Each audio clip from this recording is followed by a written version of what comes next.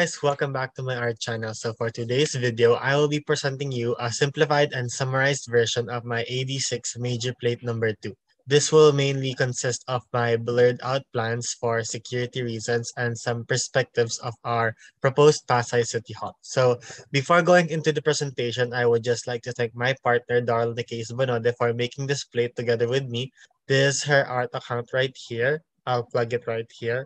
And I also want to thank my professor, Architect Rutor, for the guidance and supervision. So if you're curious on how my plate turned out, then keep on watching.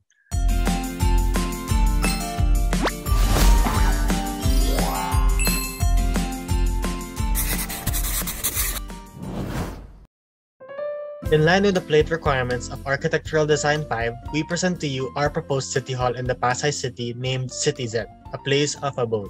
As students of architecture, we tend to ponder about the future of the world and what architecture has in store for us. We tend to think about the bigger pictures, futuristic, dynamic, and sometimes even thought as crazy, unattainable architecture. And looking at the architecture we have today, it saddens me because we tend to lose touch of what is important and essential to us human beings. We as architects should not look too far from the problems that are in front of us. We should instead see growth and development as small steps to improve our building while taking into consideration the effects it would bring to our environment. With this, we present to you City-Zen, a place of abode. The design of the City Hall signifies the importance of having a built relationship of the people towards nature. The concept stems from the word city, representing the community, and Zen, meaning peace, calmness, and serenity. There are incorporated elements of Zen that can be seen throughout the design, from the segregation of spaces down to its minimal aesthetics. The form Enso is a sacred circular symbol in Zen which means absolute enlightenment, connection, and togetherness, and it is reflected in the form of the main building. For our design philosophy, as stated by Tantao Ando, we borrow from nature the space upon which we build. This serves as a reminder for us to incorporate nature as much as we can and apply strategies to accentuate the built structure together with the landscape and create harmony between them. For the design considerations, first is community. Part of our design consideration is to provide public accessible buildings that people can comfortably use, hence promoting social interaction. Next is Zen and nature, the backbone of the design that is applied to create a sustainable, appealing, and aids in the user's physical and mental well-being. Next is circulation. Segregated spaces and buildings to impart a sense of appreciation to users towards the landscape. Function, efficiently allot spaces without compromising its function. Safety, since a city hall is a civic center for the public and the government, safety and security should not be compromised. Lastly is sustainability, which is to incorporate design features and strategies that will add to the energy efficiency and sustainability of the structure. For the design features, rainwater purification trees were scattered along the site. The umbrella-like structures function by collecting and purifying rainwater that can be used for local irrigation, cleaning, emergency hydrants, and even drinking. Solar panel sheds were also used on the rooftop for shade as well as energy saving. For the monument, the City-Zen monument is an erected feature situated in front of our site that helps in reminding people the importance of green architecture and sustainable design. The spiraling feature depicts the tedious process of reverting the world back to its healthy state. So for our site analysis, we first compose of 3 options to choose from. This being the site near Star City, site in front of Alpha Land, and site near the Libertad Channel. But upon further deliberation and consultation, we decided to choose the site near Star City, with the reasons being the site is near various landmarks, it is rich in greenery, and has a low flood hazard with no slope. To present you our plans, what we have here is the site development plan, which clearly shows the spaces and amenities. The site is bounded by roads being the Rojas Boulevard and the Vicente Soto Driveway. For our vehicular flow, vehicles may enter the 2-way road at the back of the site to keep the frontage serene and quiet. Situated near the entrance is also where our Banawe Rice Terraces inspired parking building with its green roof and landscaping. Next is the mini park that breaks the space and transitions people into the city hall. Next building is the main building, which features landscape roofing for events. It also features the solar panel sheds to not only conserve energy but to serve as a shade with added aesthetic. Next is the pavilion building for spaces for congregation and leisure. This includes spaces like the cafeteria, hangout areas, and other offices like park management office. Near the exit is where the playground is located for children to play and spend their time while their parents are in the offices getting their valuable documents. One noteworthy feature is the center of the city, which includes a beautiful arrangement of trees, flowers, and plants that may be appreciated by the people in and outside the city hall. In addition, one design strategy that was incorporated is to make use of materials like light-colored roofing and grasscrete on pavements to alleviate heat along the site. For the elevations, the site elevation shows the relationship of the buildings. The right side elevation shows the parking building, materials, and the features that can be used such as rainwater purification tree, the vertical green wall with decorative aluminum panel, the vinyl polyester waterproof canopy, 6 mm thick tempered glass railing, green roofing, and the 200 mm thick painted cement exterior wall. The front elevation of the main building shows how the built structure harmonizes with the nature. The materials used are 200 mm thick painted cement exterior wall, aluminum window cladding with soft scape, solar panels on roof, low emissivity glass on facade, 6 mm thick tempered glass railing. So for the floor plans, the spaces were segregated using colors like blue, representing the public spaces, yellow for semi-private, red being private, violet for service areas like utility rooms, comfort rooms, and fire exit, and lastly, orange for the parking slot. Green is also used to represent the vegetation around the site. So looking at the floor plan, you may clearly see the flow of the spaces allocated for the users. Elevators and stairs are located in the center for the public to use, while the sides are mainly used for the staff personnel and employees. You can also notice how rich our greeneries are, since one of the design objectives was to preserve the trees present. This is the view of the site as well as Rojas Boulevard. So from this image, you will clearly see how lush our vegetation is. And one feature and design strategy worth noting is the rainwater collection system scattered along the site.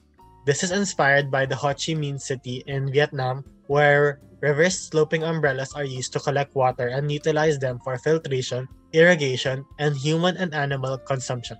This is a close-up to our aerial perspective featuring the collection systems. The ground floor plan on site also features the center of the city where land meets water to form a complementing landscape, with an added maple tree as a biophilic centerpiece. Next view on site is the playground featuring the biophilic playground to blend with its surroundings. Fun and unique landscape furniture are added to improve the user experience, especially for the kids. So for the main building ground floor, this floor features a lot of public spaces for people to have an easier time in navigating and wayfinding. This is also where most of the PWD offices are located to prevent hassle with the senior citizen. Enough restrooms are placed on both sides as well as the center to accommodate its users. One special feature of the ground floor area is the medical area like pet veterinary, dentist, and clinic. An ambulance emergency parking is also placed near this area. This is the interior view of the reception area, which features the suspended ceiling design that accentuates the Zen concept. The partition wall is used to cover the restroom area for more privacy. The access points like stair and elevators are heavily guarded with this type of setup. Next is the main building second floor plan, which features the break of spaces, the frontage bridge, as well as the outdoor balcony on the left side. This perspective shows the break of spaces with mobile plant boxes with wheels for the seating area to be more flexible. This is another perspective showing the rear view of the break of spaces. This, on the other hand, is your view of the center of the city, which features the sun shading baffles as well as the balcony railing vines. This is the view of the chandeliers on the second floor, which mimics the fall of rain, thus having the feeling that nature still flows along the interiors. Moving up on the next floor, on the third floor plan, this is where most of the private office spaces are located. Notice how the break-up spaces are still visible. This is to provide people a rest in the eyes and be able to breathe as much air as possible, especially in an office setting where stress is inevitable. These breaks of spaces are also useful to promote passive cooling with the habagat and amihan winds. For the perspectives, this is the view of the consultation offices. Meeting rooms are also visible in this area. This is a view of a mini lounge where people can sit down. The thought of Zen still flows along the interiors through the use of clean furniture and simplistic design elements. At the top of the building, this is where landscape roofing is located. This is also where solar panel sheds are placed to collect energy as well as provide shade for the people congregating in the area. This is the perspective view, showing the stalls for the people as well as seating areas where people can enjoy their meals. Solar sheds are placed in this area, and as you can see on the main building's roof, we also use normal solar panels to be more cost efficient, especially since this is a government-owned building. We should set an example on how to invest. We should set an example on how to invest now to save more later. So for our parking building, to briefly summarize it, our final parking occupant load is 10,000 and the required number is 200. So for our parking, we have 201 normal parking slots, 15 PWD parking, and 99 motorcycle parking. So that equates to 216 vehicular parking, 99 motorcycle parking, and 1 emergency ambulance near the clinic. So as the floors go higher, you will notice the change in floor area. This is to mimic the natural form of the rice terraces, as well as to let visitors know that the journey starts here when you park your vehicles. This is the perspective showing the form of the parking building as well as the mini park as a transition to the City Hall. This is the 3rd floor plan. Then this is the 4th floor plan, which features the bridge with glass panels as an interesting feature when crossing the bridge. For the last building, the pavilion building is meant for congregation among people like cafeterias, waiting and hangout areas and the like.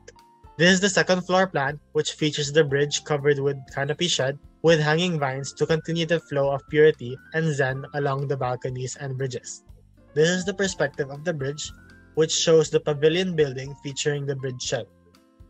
For the sections, here is the longitudinal site section showing the connections and bridges of the 3 built structures. For the section of the main building, the finished floor line is 300 millimeters from the natural ground line. The interval of the first finished floor line to the second is 4 meters, followed by 3.8 meters, then 3.5. And lastly, the 4th shed floor line to the roof is 3 meters. The bridge from the 3rd floor plan of the main building will be connected at the 4th floor of the parking building for easier access and convenience. The thickness of the slab is 200 millimeters and 150 millimeters on the rest of the floors. The allotted space for the ceiling cavity is 450 millimeters. For the cross-section of the main building, it shows the lobby, which shows the areas that are open to below that serves as the building's daylight source. For the parking building section, the floor-to-floor levels would be 2,700 millimeters. Since it would have a bridge on the 4th floor connecting to the main building, the heights on both buildings should be compatible. For the 2-story pavilion building, the levels will be uniform with the main building since it will